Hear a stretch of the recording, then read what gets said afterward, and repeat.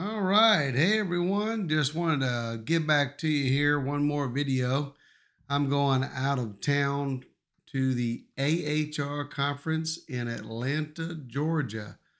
So if you're going to be there, come by and see me at the iConnect training booth. And I'll be there representing the iConnect training units for HVAC instructors. They're awesome equipment. If you want to go back and check them out, they're iConnecttraining.com. I do a lot of their videos.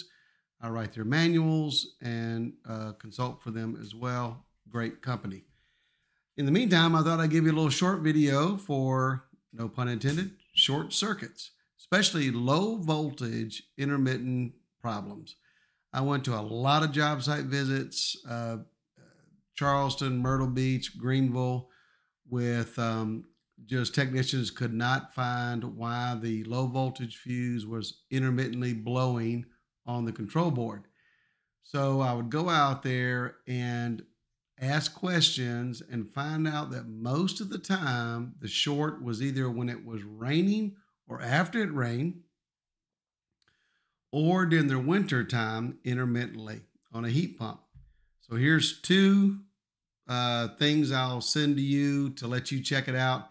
I promise you, I went out there and if I was a betting man, I probably would have got a lot of money, but I'm not a betting man. So anyway, here we go.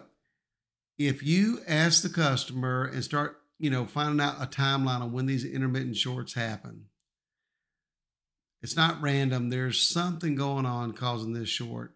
And they say, well, ask them, does it usually happen after it rains? Or, after, in the wintertime, So if it's after it rains, most likely the short is in the outdoor unit. It's a low voltage short. So it's in the safety circuit. All the safety switches are wired in series. Open that unit up and go in there and just grab each low voltage wire going through the safety and look and see for any wire that's laying on metal or copper. Grab it and turn it over. And I promise you, you'll most likely find where it has been laying on the copper or laying on the metal, it's been rubbing. And when you flip it over, you'll see just a little strand of copper exposed. It's been rubbing through the insulation. And what happens is the water gets between that wire where it's open and the copper or the metal, and it creates a quick conductor and it pops that fuse. So go out there, and then what I would do is I would rub my finger across a low voltage wire very carefully, treat it like a wet noodle, and feel for any place there's a short. But 9 out of 10 times, well, it's got to be where it's touching metal or copper. Second, if it's an intermittent short in the wintertime on a heat pump, guarantee you 99% of the time, it's on the low voltage wire from the heat pump back to the air handler that controls the heat strips during defrost. Or it energizes the reversing valve during defrost. So check the low voltage wire going from the outdoor unit to the air handler. Yeah, you got to go look for those staples that are in the low voltage wire that finally worked their way through and are shortened across. And then look for the orange wire. Don't worry about it coming from the thermostat or going from the thermostat to the air handler to the air handler to the outdoor unit.